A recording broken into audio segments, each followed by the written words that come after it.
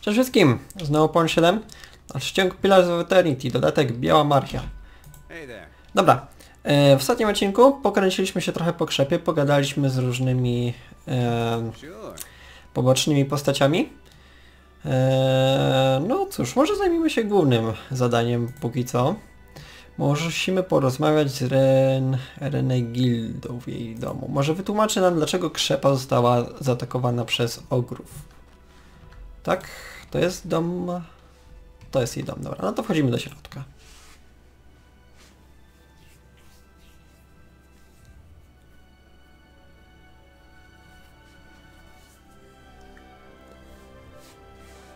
Widzisz kłócących się kobietę w średnim wieku i młodego mężczyznę. Oboje noszą odzienie poplamione brudem i zaschniętą krwią. Młodzieniec odwraca się do kobiety, a pod jego okiem widać świeże rozcięcie.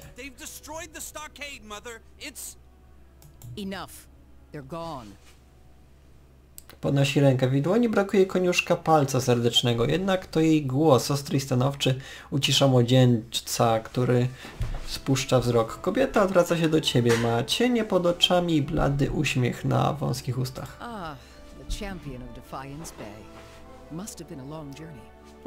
nie wiedziałem, że mamy taki tytuł.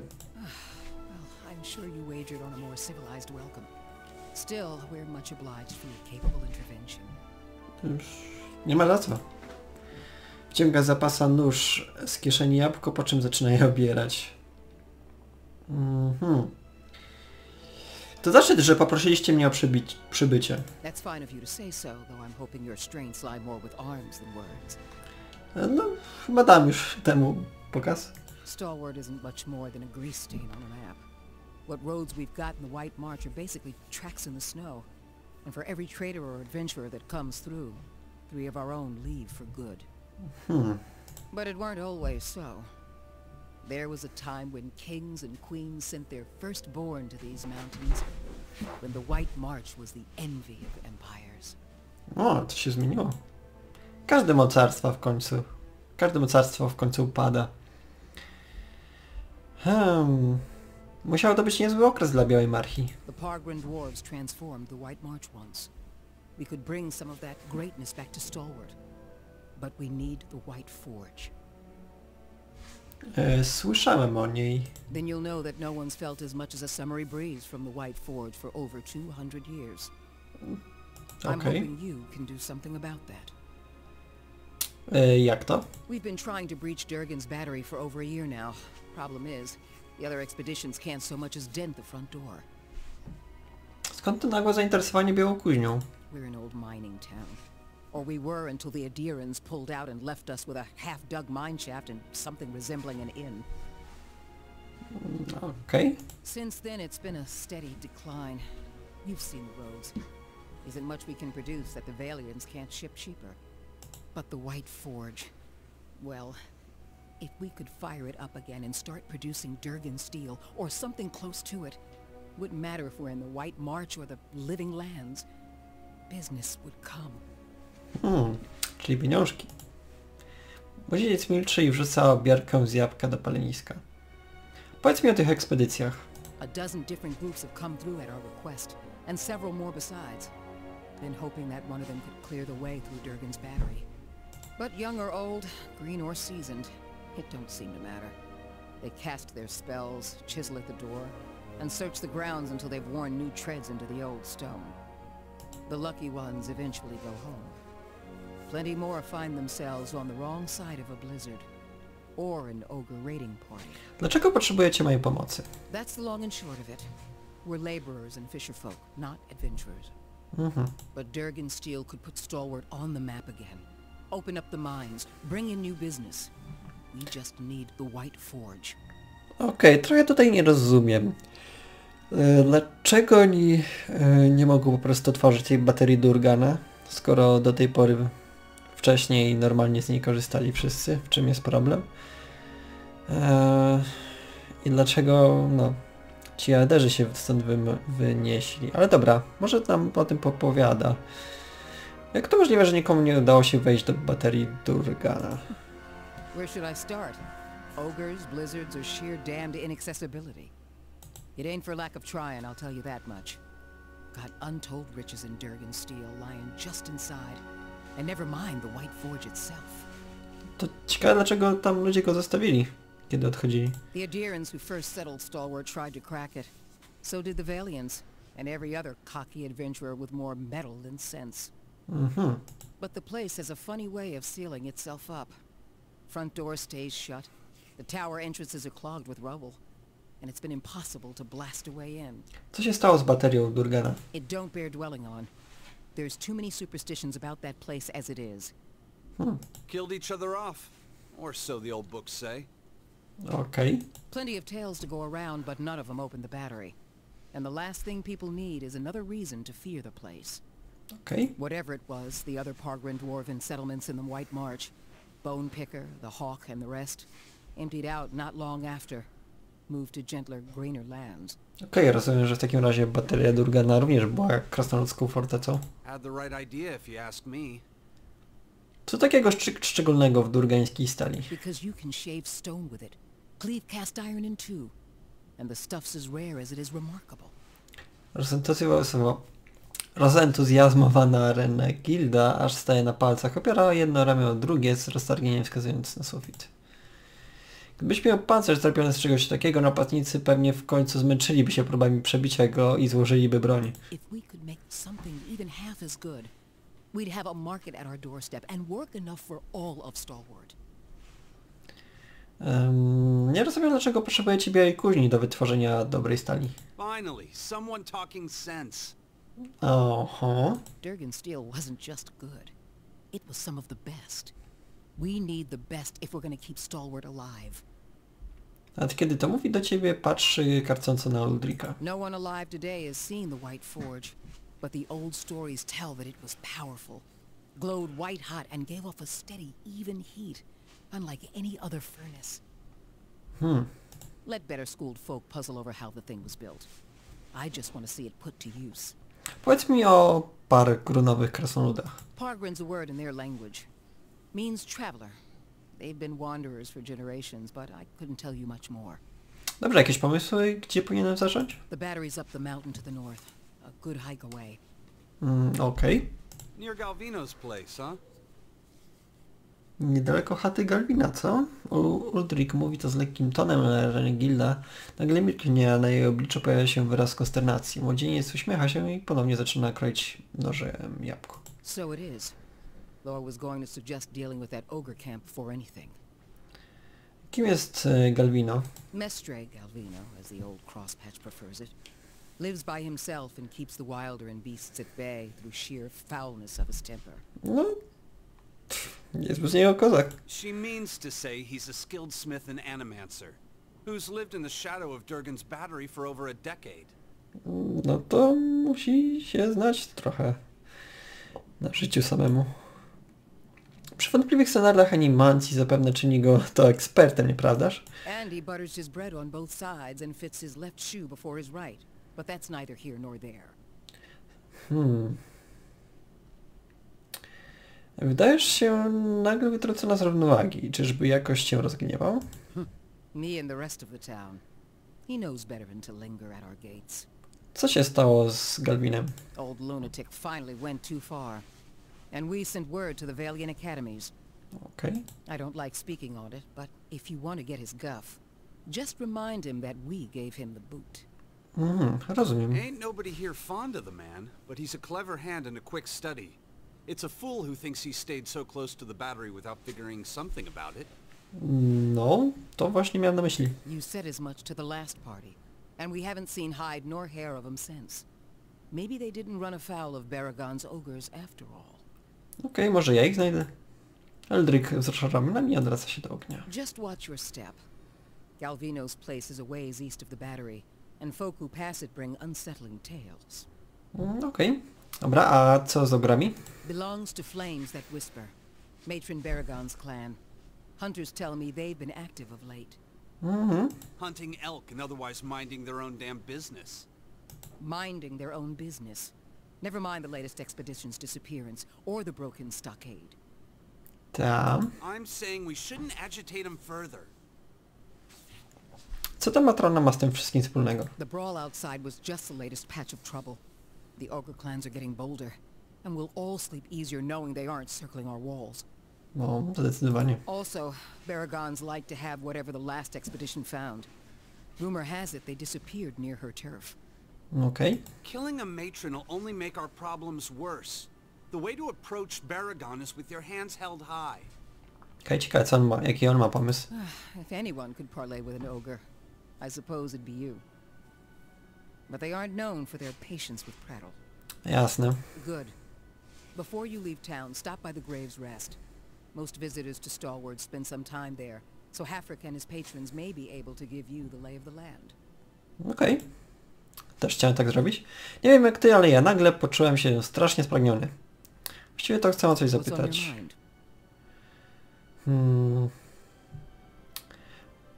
Czy możesz mi coś powiedzieć o poprzedniej ekspedycji, która poszła do baterii Durgana? They didn't volunteer much, and I knew better than to ask.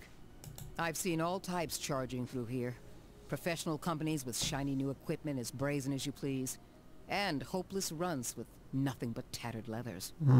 But these folk, I don't know what they were after, and the way they looked at you made you feel cold all over. Więc może nie wrócili do tego, ponieważ coś znaleźli. Wish I could tell you more. Może w samej baterii dowiemy się czegoś więcej, co? What's on your mind? Dobra, co masz mi powiedzieć na temat Krzepy? Adir founded us back in their colonial days to supply ore to the Empire. Saw a fair bit of traffic from both sides of the White March then. But after the Deerwood claimed independence, Defiance Bay found cheaper places to get ore. Didn't have much reason to maintain our supply routes. Przecież Krzepa należy do Jelnioborza. Officially. Though with the state the roads are in, you wouldn't guess it. Powiedz mi o najważniejszych miejscach w wiosce. Here in the center? Let's see. The Grave's Rest is next door. Hafric can set you up with a room and a hot meal there. The fishery's just on the edge of the lake, and the Temple of Andra is next to it. No one keeps a secret like Lavda. Or so I'm told. Rybaczówka, the fishery. Czy to jest poprawne tłumaczenie? Okej. A few folk live in this part of town too. Seemed a lot safer before the ogres broke through the western gate. Thiersch lives next to the old mine shaft. And Tana, the old mine overseer, is next door to me. Okej. Czym się tutaj zajmujesz? I'm the mayor.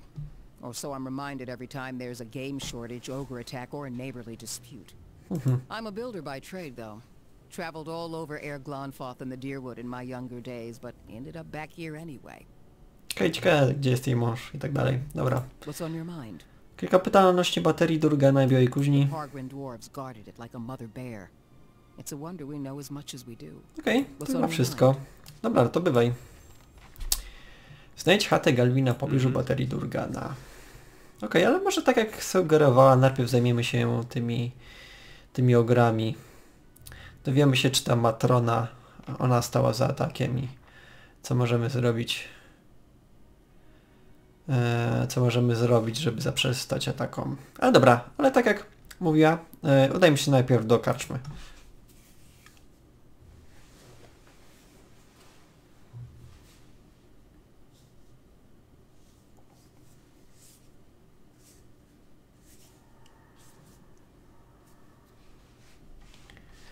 A właśnie, gdzie poszedł? Kto to powiedział? Telador? Mężczyzna cały spocony pomimo mrozu otwiera usta, zmierzając coś powiedzieć, ale aż zanosi się głośnym, mokrym kaszlem. Pochyla się i dyszy ciężko, opierając dłonie na ustach. Po dłuższej chwili wciąż zdyszany nosi w górę palec. Wszystko przez Harfreka. Ten cholerny głupiec mnie wysłał na drugi koniec wioski, żebym odnalazł ciebie. Podmuł się, potem podaj mu rękę. Dobra, podajmy mu rękę. Miło mi cię poznać. Jestem dowódcą tutejszych oddziałów ochotniczych. Miło mi. Chciałem cię złapać, zanim wyruszysz w górz, bo widzisz, trzeba ci baczyć na paru groźnych osobników. Oprócz tego, jeśli wybierzesz się w stronę długich wodospadów, pomyślałem sobie, że może znajdziesz dla mnie perłę termalną. Mam dla ciebie znaleźć perłę termalną? Rzecz w tym, że już ją znalazłem. Teraz ktoś musi tam pójść i mi ją przynieść. Widziałem ją w gorących źródłach przy długich wodospadach. Sam bym ją wziął, ale rozejrzałem się i zauważyłem lagów faty, było ich chyba z 50. Stanąłbym do walki, ale zacząłem się zastanawiać, jak Krzepa poradzi sobie beze mnie, no i uciekłem. Dla dobra wioski ma się rozumieć. Co to w ogóle jest ta perła termalna? Powstaje w gorących źródłach, ma to jakiś wniosek z minerałami w wodzie. Zapach trochę dziwny, ale zawiera mnóstwo minerałów. Trzeba je pokruszyć i wrzucić do piwka. Leczą szkorbut. Jak już mówiłem, perłę znajdziesz w jednym ze źródeł termalnych przy długich wodospadach. Łatwo ją zauważyć. Powiedz mi coś więcej o długich wodospadach.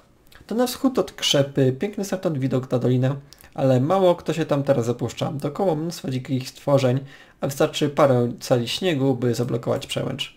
Jeśli wybierasz się w tamtą stronę, to radzę porozmawiać z Terskiem. Może mieć coś, co pomoże ci przeciwko legufatom. To wszystko, co chciałem wiedzieć. Zajrzyj do Tyrska przed opuszczeniem wioski. Jego dom znajduje się obok kopalni. To doświadczony łowca, zna głuszę jak mało kto. Przypomnij mi, o co chodziło. Nie, dobra. Mówiłeś coś o groźnych osobnikach w głuszy? Nie brakuje tutaj szaleńców. W dodatku nie wszyscy mieszkają we wsi. Najnowsze grupy, o których słyszałem, to lśniące stowarzyszenie i zgromadzenie sytej czaszki. No tak, nie brzmi najmilej. Renengilda wyłożyła trochę grosza na nagrodę, aby ktoś zajął się tymi łotrami. Przynieś mi głowy ich przywódców, a otrzymasz zapłatę. Chcę coś więcej wiedzieć o lśniącym stowarzyszeniu. Banda zwariowanych radykałów, którzy chcą obalić rządy i zabijać bogaczy. Przy nich wielki bunt wydaje się ledwie dziecinadą. Duke Aevar i regent Rekres wyjęli ich spod prawa. Podejrzewam, że to jedyna rzecz, która łączy obie bandy. Czy raczej mogłaby łączyć, gdyby nie te morderstwa i zawierucha w Zatoce Buntu? Marszczy brwi drapiąc. Tak, troszkę się wydarzyło. W każdym razie poszukaj przy długich wodospadach na wschodzie. Tam ich ostatnio widziano. Kto przewodzi zgromadzeniu z tej czaszki? Mestela. Wszystkie członkini zgromadzenia czczą Berata, wysyłając z powrotem do cyklu jak najwięcej dusz. Kręcą się wokół baterii Durgana. Wel jeden wie dlaczego, ale domyślasz się pewnie, że nikt tutaj nie jest zadowolony z tych wieści. Niedawno mijały wioskę, nie zabawiły tu długo, ale zatrzymały się w świątyni Ondry. Może zapytaj Lewdę, czy coś wie. Jeśli się nie natkniesz, zachowaj ostrożność, są nieprzewidywalne. Okej, dobra. Okej, więcej zadań. Fajnie. Właśnie, poszukajmy tego mnicha. No tutaj chyba znikł, tak? Tak, znikł. Zobaczymy, czy może znajduje się w gospodzie. A! Coś, co nie pozbierałem. Ponieważ spojrzałem na drużynę i stwierdziłem, że póki co pozbędę się gili i weźmiemy tego mnicha, chociażby po to, żeby zobaczyć, jakie on ma zdolności, do czego się ją nadaje. Później w dodatku powinniśmy znaleźć jakąś postać będącą łotrem, więc ten ktoś zastąpi nam po prostu gili. Z gili się już pożegnamy. Tak, nie będzie już więcej zawalać testów na atletykę. Dobra, wchodzimy do spoczynku Grefa.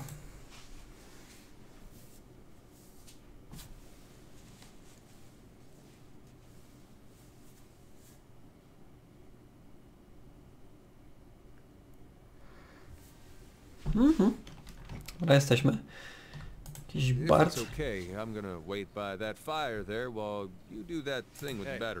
Spoko, siedź sobie.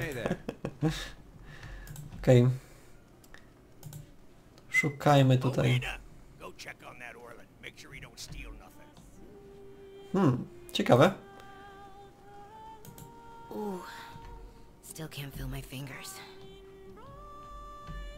Okej, mamy tutaj kilka postaci. Czekajcie, coś się wydarzyło? Nie, tylko dzień wypłaty dla najemników. Okej.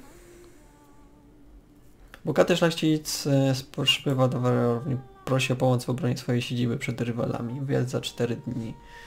Okej. że zdążymy do niego zajść. Nie widzę nigdzie tego mnicha. Więc może i tak będziemy musieli wrócić do warowni, żeby go wziąć. Porozmawiamy z osobami, które to widzimy. Zobaczymy, czego się dowiemy.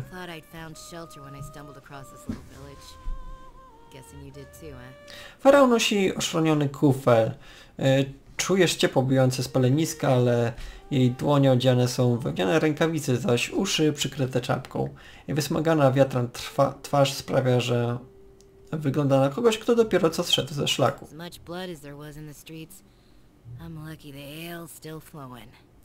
Bierze łyka z kufla, kiedy odchyla głowę do tyłu, zauważasz siniaka na szczęce i obdarte do krwi knykcie z palców.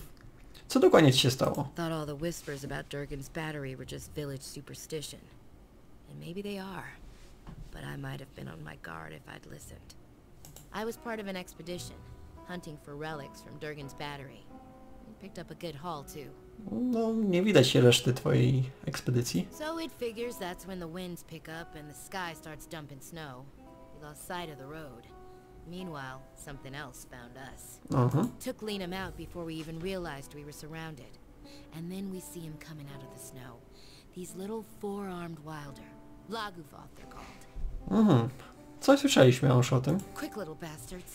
Francesca and I held them off as long as we could, but when they filled her full of darts, I turned tail and ran. Found my way here and thanked my luck for escaping the Lagufoth. Then come to find out that this town's got an ogre problem. Co teraz zrobisz? I need to get those artifacts. Not that I'm in any shape to go after them myself. But I can't afford to return to Defiance Bay without something to show for my expedition. Na jej twarzy maluje się obawa.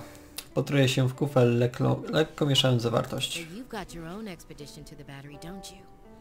While you're out there, maybe you could look for my goods. Whatever's left of them. I'll give you a cut for anything you bring back, of course. I ain't asking for charity. I just can't afford to go home empty-handed. Powiedz mi, czego szukasz. Like I said, we were treasure hunting near Durgan's battery when we were ambushed. What else do you want to know?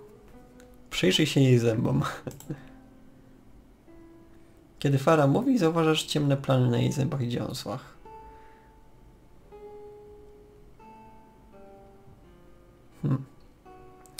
Renengilda mówiła, że przed moim przybyciem była to inna ekspedycja. Chodziło o was? Who? No, that would have been somebody else. We didn't meet with Renengild, or anyone else in town for that matter. We were operating on our own. Co wiesz o baterii Durgana? Just that it's been locked up tight for 200 years on account of those dwarves having a row. Pokłóciły? Ciekawe. Which means that any trinkets from inside fetch a nice price. Sorry, I'm more of a businesswoman than a historian. Dlaczego te relikty są dla ciebie takie ważne? We took out several loans to pay for our trip out here. I'm gonna have trouble if I don't pay them back. Przypomnij mi, gdzie mogę znaleźć tą karawanę. What's left of it should be near Durgan's battery. If you stumble across the Lagufoth, you'll know you're close. Okej. No to żegnaj. Kolejny sidequest. Hey there. Tymczasem ktoś tu jeszcze jest do pogadania. Bart? Nie, on tylko sobie śpiewa. Czy raczej ona. Dobra, kogo my tu mamy? Bertwena i Andret.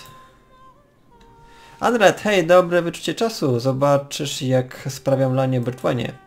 A no popatrzajmy zatem. Tylko raz, Andret. Wygrałeś jeden raz. W co gracie? W łeb Orleanina. Znaczy się, tak to nazywają. Słodko. Wybierasz cel, nos albo uszy. Nos daje więcej punktów, ale uszy to 2 cele. Im dalej trafisz od wybranego celu, tym mniej dostajesz punktów. Podobnie ustami i oczami. Za pudłą masz 0 punktów. Zagrasz z nami? 3 rzuty. Kto bierze więcej punktów, ten wygrywa. Stawiam 50 poundów, jeśli jesteś chętny. Pewnie, zagrajmy. Eren wyciąga z zapasa nóż do rzucania i obraca go w dłoniach. Stawka to 50 poundów. Wchodzisz? Dobra, zagrajmy. Ja zacznę, aby pokazać ci, jak to się robi. Andret starannie mierzy i rzuca swoim ostrzem. Nóż trafia w nos przeciwnika. Przeciwnik otrzymuje 10. Podchodzi do tarczy po nóż. Twoja kolej. Celujmy w uszy, czy celujmy w nóż? Może celujmy w uszy. Nóż trafia w futro. Otrzymujesz 2. Starannie mierzy i rzuca swoim ostrzem. Trafia w oko. Otrzymuje 5. Okej, celujmy w nos teraz. Trafia w skórę, otrzymujesz 1.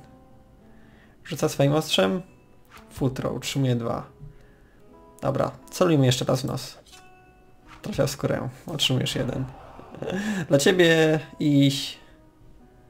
Tak, dla niego 17. Nie widzę ile dla mnie, ale na pewno przegrałem. Nagrodę również. Wróć i będziesz chciał spróbować podobnie. Tak.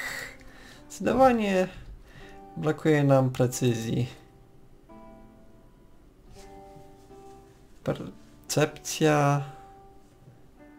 Nie. Percepcję mamy całkiem spoko. Nie biorąc pod uwagę to, że większość z nich to jest... Z tej percepcji to jest premia za odpoczynek. No. Ale cóż. Nie umiemy rzucać. Dobra. Zobaczmy kogo my tu jeszcze mamy. Freak. Never seen such a bloodbath. Feels like we got half the town's survivors in here, just drinking to forget it. Krasnolud rozgląda się po klientach. Wzrok ma trzeźwy, chociaż w ręku trzyma na wpół opróżniony kufel. Kręci głową i znowu zerka na ciebie. But you must be looking for some refreshment too, after the way you handled them ogres. Or perhaps a room. Say the word and I'll give that shifty little Orlan the boot. Jakiego Orlanina? Showed up a few days ago, sticks his nose out of the back room just long enough to empty his chamber pot. Up to no good, I tell you. I'd like nothing more than to see him gone. But Może z nim porozmawiam? I'd appreciate it. And I suppose I don't need to remind you that I don't want you to hurt him. I'm sure you can find a more discreet way of handling it. Patrzy na siebie znacząco, okej. Back to warm your hands, eh? What can I do for you? Pomyślałem sobie, że chciałbyś wiedzieć, że Rayfeld prosił mnie o kradzież twojego trunku. Chcemy mu to mówić? Może nie będziemy mówić, może jakoś legalnie że jakoś legalnie będziemy mogli zdobyć jego trunek. Zobaczyć co masz do zaoferowania. Jesteś pewien? No, powiedziałem w kociołku rybi łeb. Tak. Zobaczmy. Parę zestawów, parę mikstur. Mikstura osłony przeciwko żywiołom. To mogłoby się przydać. Mikstura płomiennej tarczy. I duża mikstura wytrzymałości. Okej, nic ciekawego. Możemy zarządzać drużyną. Co możemy wziąć za hułę tutaj? Okej, wiecie co? Może zróbmy to teraz. Pułapki wszystkie powrzucam do skrzyni. Aż nasz następny łotrzyk będzie mógł ich użyć. Komuś również musimy przekazać wszystkie jej przedmioty. Okej. Zobaczmy. Musimy zrobić trochę porządku. Okej. Coś tu nieokazanej dziczy ma. Dużo niepotrzebnych rzeczy. Znaczące przywrócenie. Co było z tymi złotymi łuskami?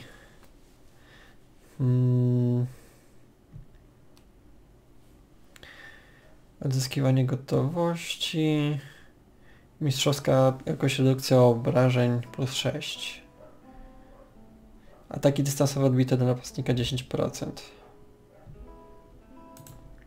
Może weźmy to, skoro daje lepszą ochronę i mniejszy czas odzyskiwania gotowości. Redukcja obrażeń 11, bach 13. Dobra. Co tutaj mamy? Mechanika plus 3, to może się kiedyś przydać. Wiedza plus 3. Tutaj... Okej, to można połączyć, co? No i dobra. Rękawica ogrzej siły. Ciach, ciach. Potem będę musiał przejrzeć te przedmioty i porozdawać je komuś. Okej. Dodatkowo jeszcze bronię, łuk oraz te używajki. Okej. Dobra, możemy się już jej pozbyć. Hey there. Back to warm your hands, eh? What can I do for you? Okej. Tak, możemy również nająć nowych poszukiwaczy przygód. Bye bye. Just say the word. I witaj Zachła. Ciekawe, czy będziemy mogli go od zera levelować? Nie. Wygląda na to, że on już ma pewien poziom. Zobaczmy na niego. 0 ekwipunku. Jest mnich 13 poziomu. Mam mnóstwo mocy, mnóstwo kondycji. Dobrą zręczność. No i inne rzeczy troszkę gorsze, ale nie wygląda źle. Dobra, może damy mu część przedmiotów z tego, co miała... Z tego, co miała Gilly.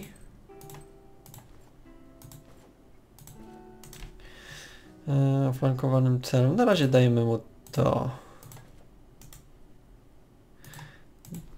Okej. Potem może przejrzę, czy może znajdę jakieś fajniejsze dla niego przedmioty, ale na razie niech tym się posłuży. Właśnie, mnich pewnie ma jakieś zdolności, które dają mu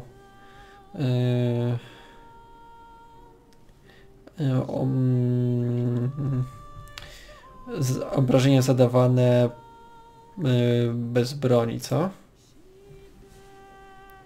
Trzymałaś poniżej 50%. Okej, siła cierpienia. Wymaga efekty bla bla bla, odepchnięcie. Chwila, zobaczmy. Tylko tutaj zdolności. Drugi oddech. Tak na potyczkę 2 razy ten jakiś ogłuszający cios ma. 3 razy przed odpoczynkiem może zrobić umartwienie duszy. Tutaj ma jeszcze jakieś zdolności. Okej, tutaj ma jakieś zdolności aktywowane. Wymaga 1 rana. Okej. Rozumiem, że w trakcie walki zdobywa jakieś rany, które potem może wykorzystać na te specjalne ciosy. Okej. Zobaczmy, czy jest coś wspomnianego o walce bez broni. Redukcja obrażeń na ranę, ok. Dzielna dusza. Wymagał się. Mnich medytuje przez krótką chwilę, przywołuje 2 ucieleśnione cierpienia. Ok. Paraliżujący ból. Za każdym razem, gdy mnich zostaje raniony, wytwarza falę uderzeniową, ok. Drugi oddech, to znamy ogłuszający cios, ok, to widzieliśmy, dosięgnięcie. To jest jakiś doskok. Niepojęte cierpienie. Obrażenia bez broni plus 12, plus 15 celność bez broni. Ok, to jest to, czego szukaliśmy. A to biegłość broni chłop. Siekiera włócznia, brak broni, ok. Czyli celność plus 6, styl walki 2 bronie. Ok, lekkie rany, próg rany minus 2. Obniża próg ran mnicha, umożliwiając mu otrzymywanie ran w szybszym tempie. Ok, hart niedźwiedzia, dwoiste ziemskie. Przyznaje dwoistość ziemskiej obecności, odbicie, ok. Odbicie plus 8. Wszystkie obrony oprócz odbicia plus 8. Ok, odsłonięcie. Zdolność podtrzymywana, szybkość natychmiast, tempo ataku zwarcił minus 20%, pełnianie, ok. Martwienie duszy. Martwienie duszy, 3 rany plus 1, ok. Nie rozumiem jeszcze, kiedy on dostaje te rany. Nie jest to zbytnio opisane. Więc pewnie będę musiał zajrzeć do encyklopedii, żeby to zobaczyć. Ok, i dobra. Tutaj mamy jedne z 2 stacji, albo że dostaje bonus do odbicia, albo bonus do wszystkiego oprócz odbicia. Aktywujmy sobie. To zmniejsza tempo ataku, ale zwiększa ero. Może na razie zostawmy to wyłączone. Może nie będziemy na razie tego potrzebować. Ok, dobra. Jakie ty masz obrażenia? Okej, celność główna 87 w porównaniu do Edera jest całkiem ładnie. Biorąc pod uwagę, że Eder ma mistrzowską broń, która ma celność plus 12. I obrażenia główne 25 do 32. Okej. Każda ręka liczy się jako osobna broń, więc 2 razy. No okej, to już jest troszkę gorsze. Okej. Obrażenia. Ma tu jakąś szybkość ataku? Nie.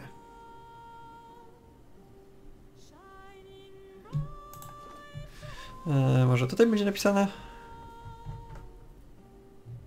Również nie jest napisane. Okej. Dobra, ale domyślam się, że ataki pięściami są całkiem szybkie. Tak myślę. Okej, dobra. Potrzymamy go trochę w drużynie. Zobaczymy, na ile nam się przyda. A później zobaczymy. Okej. A w tym odcinku pogadamy z tym Orlaninem, który tu się zadomowił, niezbyt proszony. No i myślę, że powoli będziemy wychodzić z Krzepy. Są jeszcze chyba ze 2 osoby, z którymi mieliśmy to pogadać. Ale to zobaczymy. Póki co dziękuję wszystkim za uwagę i do usłyszenia. Cześć!